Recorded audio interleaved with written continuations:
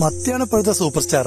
കിലോക്ക് 240 രൂപ കൊടുത്തിട്ടാണ് കൂടെ പോകുന്നത്. കുരുമുളക്, വലിയ ജീരകം, വെളുത്തുള്ളി, ഇഞ്ചി, ചെറിയ ഉള്ളി, മഞ്ഞൾപ്പൊടി, മുളക് പൊടി, മല്ലിപ്പൊടി, നല്ല കട്ടിയുള്ള പുളിവെള്ളവും ചേർത്ത് മിക്സിയിൽ നന്നായി ബ്ലെൻഡ് ചെയ്ത് ആവശ്യത്തിന് ഉപ്പിട്ട ശേഷം മീനിൽ നന്നായി തേച്ച് പിടിപ്പിക്കണം.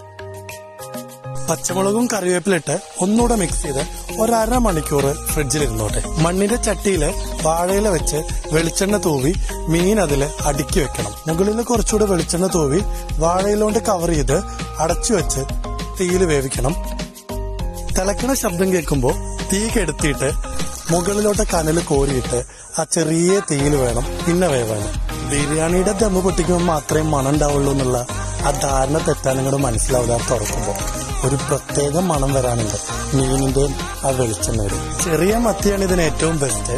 പിന്നെ താഴെ ഇലനോട് ചേർന്ന് ചെറുതായി കരിഞ്ഞ പോലെയുള്ള മീനുണ്ടാവും. അതിന്റെ ഒരു രുചിയുണ്ടല്ലോ.